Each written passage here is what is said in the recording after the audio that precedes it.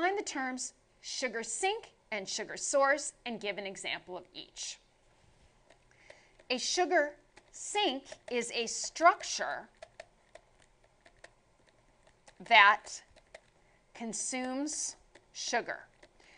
Consumes,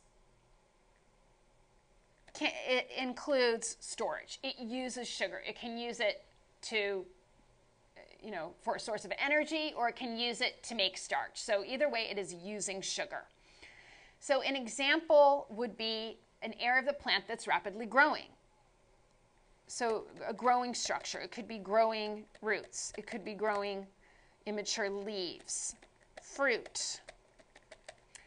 It could be an area of storage, like a tuber that could be using sugar for storage. So those are possible sugar sinks. Where sugar sources are structures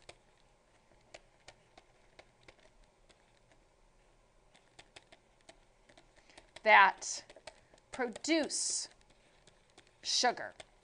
They can produce it through photosynthesis or through the breakdown of starch. So the major site of photosynthesis is the leaves. So a mature leaf would produce sugar through photosynthesis.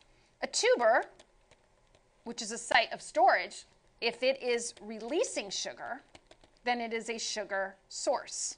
When it is taking the sugar and making starch out of it, then it is a sugar sink. So this would be a tuber that is making starch. This is a tuber that's breaking down starch. So those are sugar sink and sugar source and an example of each. Thank you for visiting Educator.com.